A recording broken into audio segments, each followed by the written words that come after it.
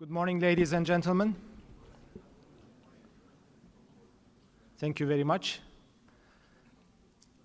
I would like to invite IREPAS Chairman Mr. Murat Cebecioglu to the stage for his opening remarks. Mr. Cebecioglu.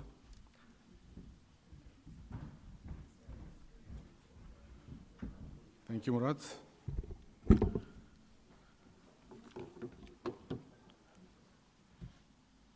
Good morning, ladies and gentlemen.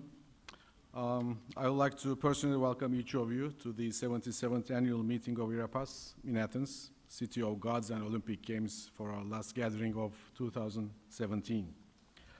Athens, the city with the most glorious history in the world, a city worshipped by gods and people, a magical city, has to be one of the most amazing and inspiring places to visit anywhere in the world. The enchanting capital of Greece has always been a birthplace for civilization.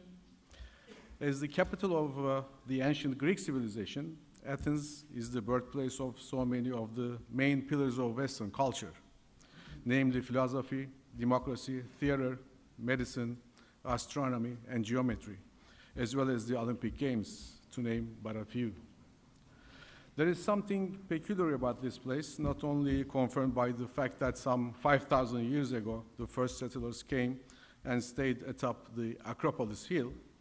1,500 years later, they managed to come down and start building what was to become one of the greatest cities of ancient times.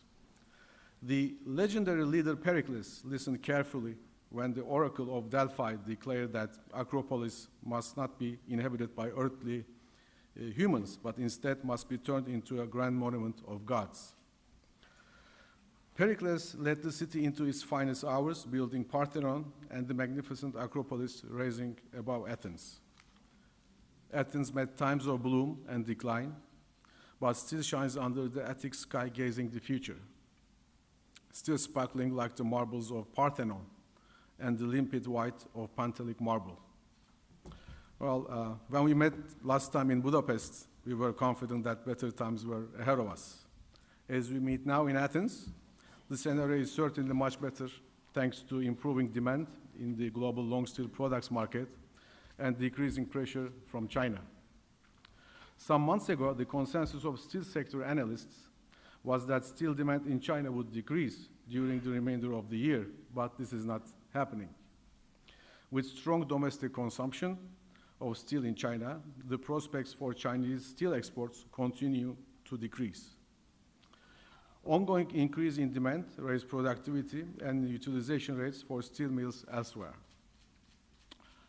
In addition to declining exports from China, overall low inventories, low interest rates, and the cheaper US dollar are also helping to boost the global market. Better economic conditions for GDP growth around the globe likewise help a lot, as does the delay in possible protectionist measures by the Trump administration under Section 232. The last quarter of the year is always very challenging, but we believe the outlook for the next quarter is very good as long as there is no surprise from China. Increasing prices and a solid supply-demand balance, combined with low inventories, have given everyone reason to believe that the strength of the price levels will be sustained up to Christmas. I would like to thank each of you for attending our conference and bringing your expertise to our gathering. You, as organization leaders, have the vision, the knowledge, and the experience to help us pave our way into the future. You are truly our greatest asset today and tomorrow, and we could not accomplish what we do without your support and leadership. Throughout this conference, I ask you to stay engaged, keep us proactive, and help us shape the future of IREPAS. We are absolutely delighted to be in Athens, and we hope that this meeting will signal much better days to come for our industry. My personal respect and thanks goes out to all of you. Thank you.